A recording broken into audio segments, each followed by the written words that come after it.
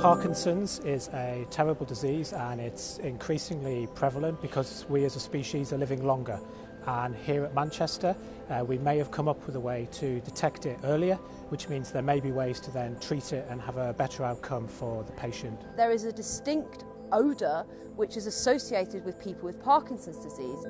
I have a colleague and we were working with him on aspects of Parkinson's disease, and he introduced me to a lady called Joy Milne.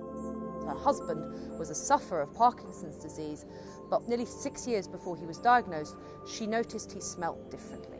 So at the moment we're running a clinical trial where we're sampling from people who've just been diagnosed with Parkinson's to determine what the molecular composition is that gives rise to this smell. We had 6 people with Parkinson's, 6 without. One of the control subjects, she scored as a low hit as a Parkinson's sufferer. So that was a false result, an incorrect result, but we thought, but this is still a pretty good hit rate.